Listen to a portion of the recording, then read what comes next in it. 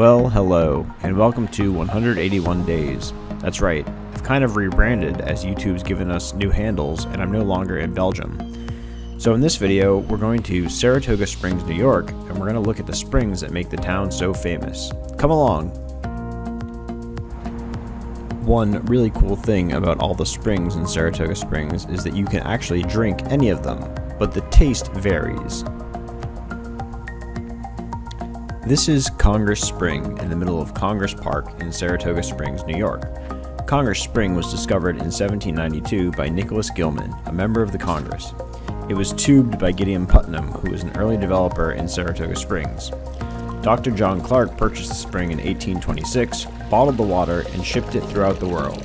You may be familiar with the blue bottles of carbonated water that you can see in basically anywhere in the world when you're looking for seltzer water.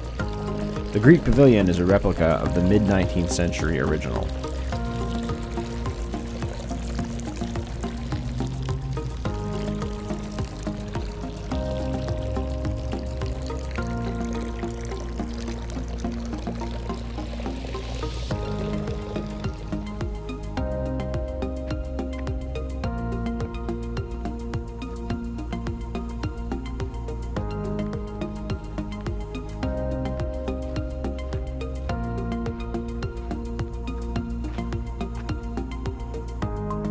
This is Columbian Spring, discovered in 1803 also by Gideon Putnam while clearing land around Congress Park. It was purchased by John Clark in 1823.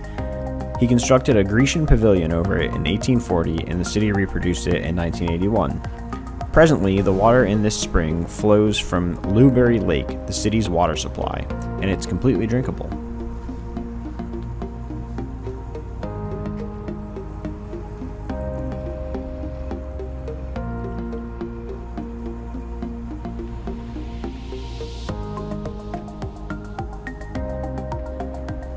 This is the Hathorne Spring, discovered in 1866 by a workman named Samuel Freeburn while digging an excavation for Congress Hall, and named after Henry H. Hathorne, owner of the Congress Hotel. The Congress Hotel was a monumental hotel on Broadway in Saratoga Springs. This is a highly carbonated water of alkaline saline flavor, noted for its high mineral content and renowned as a digestive curative. I've tasted this one and it doesn't taste great.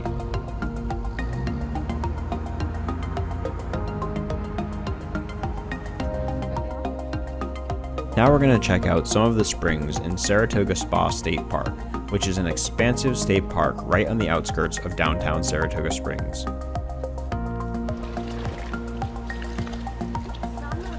This is one of the first springs you encounter in Saratoga Spa State Park.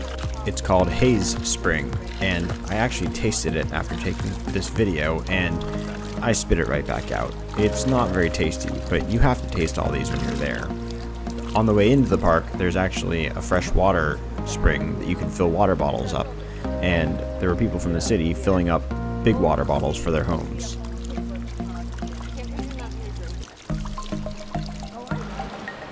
Probably one of the most notable springs in Saratoga Springs is this naturally carbonated island spouter in Saratoga Spa State Park. You can see that it pops right out of this little island, and you can see the dome of sediment built up over time from the mineral deposits.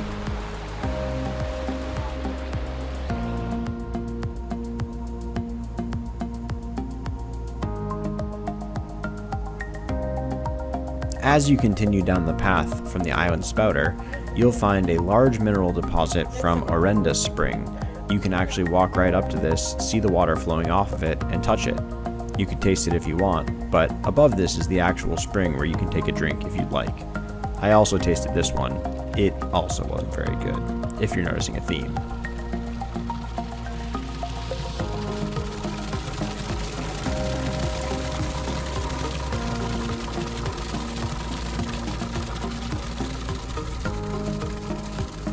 Finally, we have Carista Spring. Carista is the Iroquois word for iron, and you may notice all the red deposits in the basin of this spring. Carista Spring is actually the most iron-rich water in the world, and when Saratoga Spa State Park was a popular place for medicinal treatments and baths, the mud of Carista Springs actually became highly in demand for the iron content to treat arthritis.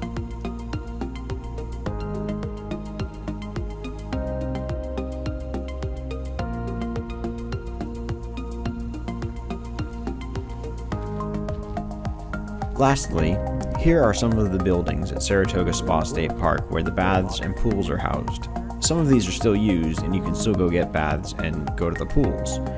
Some of these contain visitor centers and meeting rooms, and it's generally just a really cool place to hang out. Thanks for watching. Hope you enjoyed this.